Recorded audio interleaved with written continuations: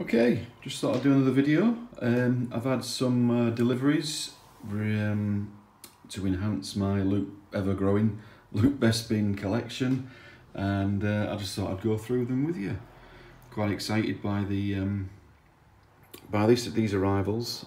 These are two overstock Lily Ledy boots at legs with this is what they used to do with the boots, and they put test paint on them. So I got, first of all, I got the red. It's like a red paint on these, quite striking. Just makes for a different different variant to the colours, and also quite an fetching pink. So these came from a collector in Mexico, and he got quite a haulage.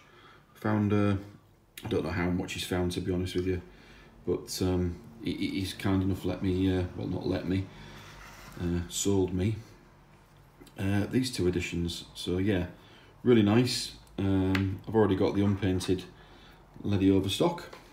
As you can see, the pink there contrast to the unpainted, and of course the red boot. So yeah, look really good. Really good piece of Lily Ledy history there. So that's those, and I also acquired a pair of unpainted arms. So you do find overstock quite commonly painted, but these are unpainted, so I was delighted to get those. And given I've also got the overstock head unpainted, you guessed it, I just need to get a torso. So if I can get an unpainted torso, then I have my very own Luke Bespin unpainted Lily Ledy overstock figure. But that is easier said than done, because I think in all the time I've been collecting, certainly Luke Bespin, which is over 3-4 years, I've yet to see, well, I've actually seen two unpainted torsos, which one was part of a figure. I also, breaking the norm, I got a Luke Jedi overstock head as well, which is quite striking. I think it's really nice. I've been after one for a while, from the same seller, so you can go there.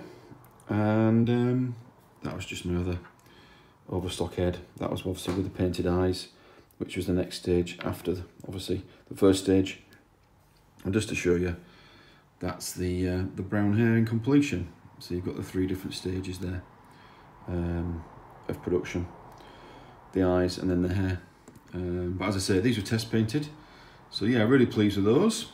Going on to a magazine that I picked up on eBay. I'm trying to make a backdrop for my Luke Bespin run in the cabinet.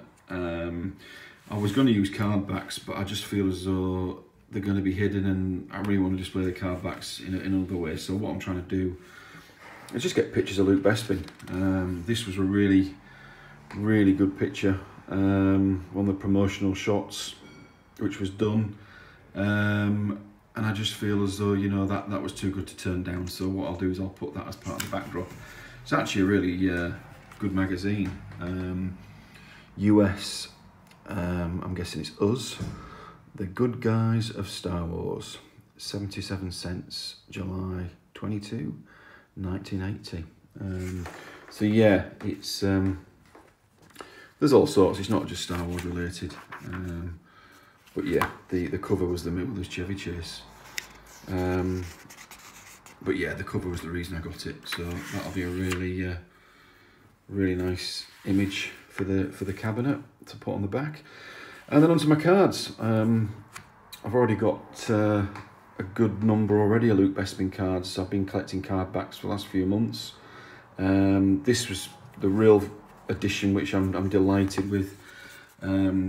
It's in great condition as well. This is the French Meccano card back, which as you can see there, oh, I've got a bit of a flash on there, but you can see quite clearly is French. My French isn't the best, so I'm not even going to recite it into English, but yeah, that's one I've really been wanting to get, and yeah, I mean, just absolutely beautiful. And that'll go pride of place in my collection. I also added a couple more ESP Kenner card back, still just about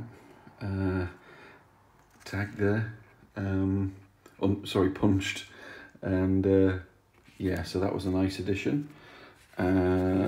This one had the name cut out, but very difficult to find. The Admiral Akbar offer, so that was also a welcome addition. That's also a Kenner. And finally a Palatoy. I did have one of these already, but I've just upgraded it, and that's the Palatoy ESB Bounty Hunter offer, and 45 back. So that's a really nice one as well. One of my favourite card backs, that actually. So as I say, all the different cards, the same pose on these, but different cards. There is actually a difference in colour between the Meccano and the Kenner. You can see quite clearly there. It's a much lighter shade, probably more like the original colour. I've always called it mauve, his suit, but as you can see, it's much lighter. Just different prints, I guess. So that's another 4 to add to the wall. I've got 12 now, so yeah, looking desperately for a Lily Leddy card back of Luke Bespin, but it'll come. You just have to be patient. So yeah, that's my latest. That's this week's deliveries. All Luke Bespin, with the exception of this Luke Jedi head.